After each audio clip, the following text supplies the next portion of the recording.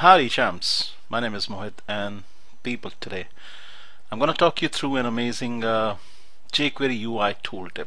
In fact, as always, let's begin with the end result, which is the browser preview. Notice as I hover over these two different icons, you can see that the tooltips actually fade in and fade out when you mouse in and when you mouse out. Technically, we say that the mouse enters and the mouse leaves. Okay, notice that the tooltips actually throw in a different colored border as well. So it's keeping up with the theme. When it's actually Dreamweaver, it's the lime color. It's red, changes to red when I have the flash up in front of you.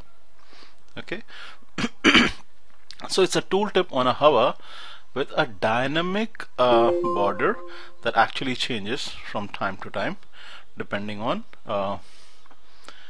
what's inside the content of the tooltip. Moreover, people, you see right now the tooltip is stuck to the bottom left corner of this small division. It's the wrapper, and I can easily change it to a different corner. This is the JS panel. This is the very little jQuery that I've actually used. In fact, I've used jQuery and jQuery UI. Guys, I'm using CodePen. It's an online editor. It has three panels: the HTML panel, which is this, the CSS panel, which is this, and obviously we have the JS panel too. Excuse my throat. Yeah, this is the JS panel, the very little, very minimum JS. Okay, and I've used the position method of the jQuery UI. You have a reference out here. So it clearly says that position an element relative to another.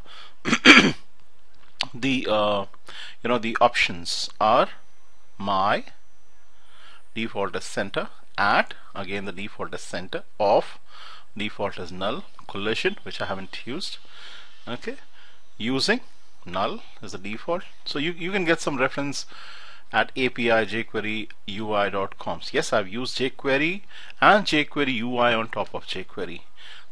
In CodePen, in the different panels, you see in the JS panel I have this gear symbol, and you can see I've included the latest library, jQuery and jQuery UI. Okay, I can just drop it down and I can choose it. For if you are using Dreamweaver, Coda, Sublime Text 2, 3, whatever, you'll need to link up through the script tags, type JavaScript, and link up through the src to the actual file, or you may use a CDN as well. But since I'm using a CodePen.io, it's an online editor which I absolutely love, I can just go through this drop down and include the latest jQuery and jQuery UI libraries with base theme. Basically, it's a basic theme. Themes allow you to add different colors too. I'm gonna get into the details of that, right? So basic jQuery UI on top of jQuery. I have used out here. You see this position method allows you to position your tooltip left top in relationship to the left bottom of the wrapper which surrounds the two images. See, if instead of saying left bottom, let's say I say right bottom, let's see what happens. It's just gonna refresh now. Yeah, you see it actually changes the corner. Or how about right top? There you go. Alright, so the detailed explanation is going to come in the next part, the last part. The part one, as always, I show the browser preview and just talk you superficially through the script. Okay, the script out here, this these two lines 11 and 12. Can I actually zoom up? Give me a minute, I'll zoom it up. Control plus and a plus again. Okay, so line number 11 and 12, which you can hardly see out here, say that if this basically dot next div.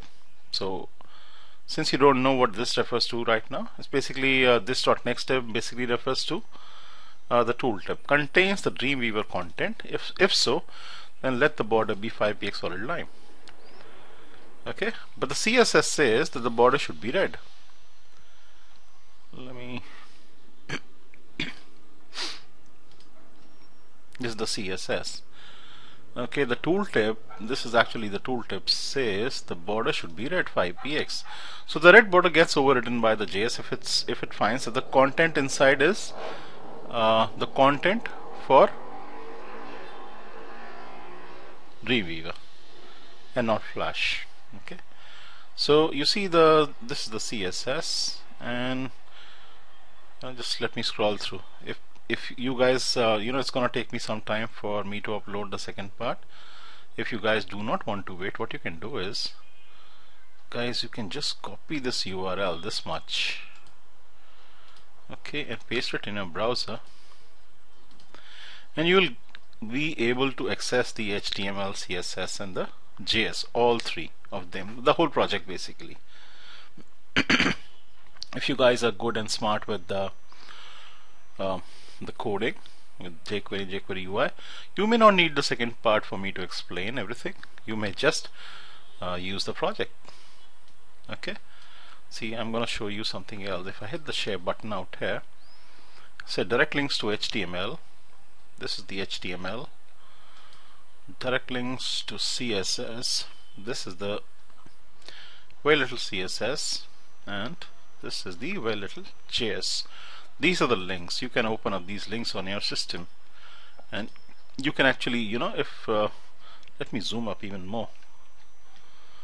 Yep, this is the HTML, this is the CSS, this is the JS, and this is the whole project. Okay guys, so please do join me in the next part, and I'll show you how using jQuery and jQuery UI, this actually very simple to create tooltip was